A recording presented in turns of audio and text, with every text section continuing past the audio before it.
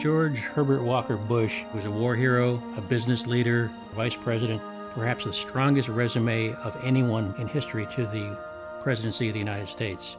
George H.W. Bush, the 41st President of the United States, was born in Milton, Massachusetts, on June 12, 1924.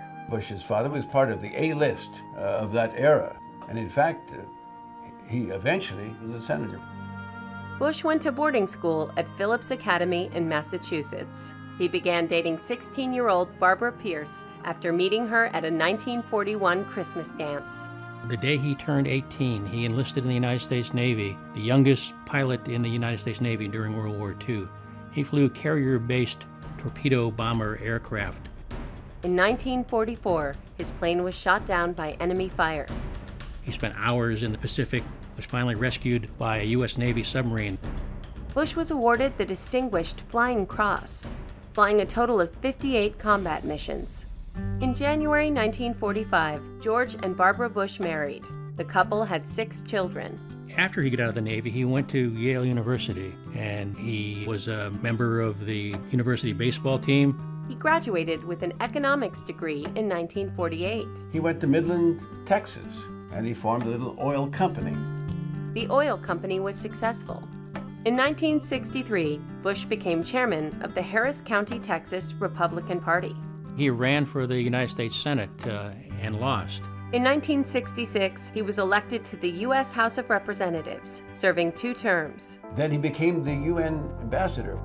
And during the Watergate scandal, Nixon picked him to head the Republican National Committee.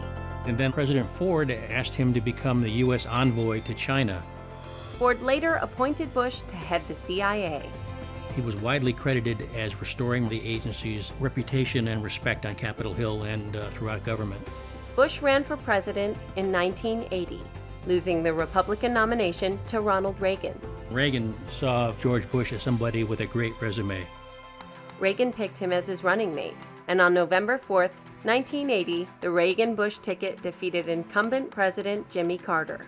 Bush served as Reagan's vice president for 2 terms, and then in 1988 ran for president. Read my lips. No new taxes. Bush won in a decisive victory over Democratic nominee Michael Dukakis. He was the first sitting vice president to be elected president since 1837. During Bush's presidency, the Soviet Union crumbled. The U.S. military removed Panamanian dictator Manuel Noriega from power. Then in August 1990, Saddam Hussein invaded oil-rich Kuwait. Without a doubt, the major success of Bush's presidency was the way he handled the Iraqi invasion of Kuwait. He put together an international coalition. The 28 countries with forces in the Gulf area have exhausted all reasonable efforts to reach a peaceful resolution, have no choice but to drive Saddam from Kuwait by force. We will not fail. They got Saddam out of Kuwait, and then they stopped.